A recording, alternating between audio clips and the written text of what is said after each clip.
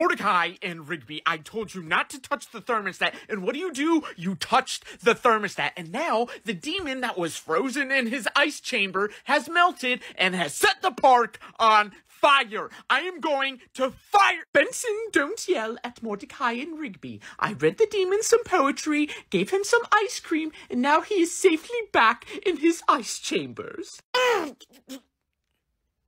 Really? Oh, yes.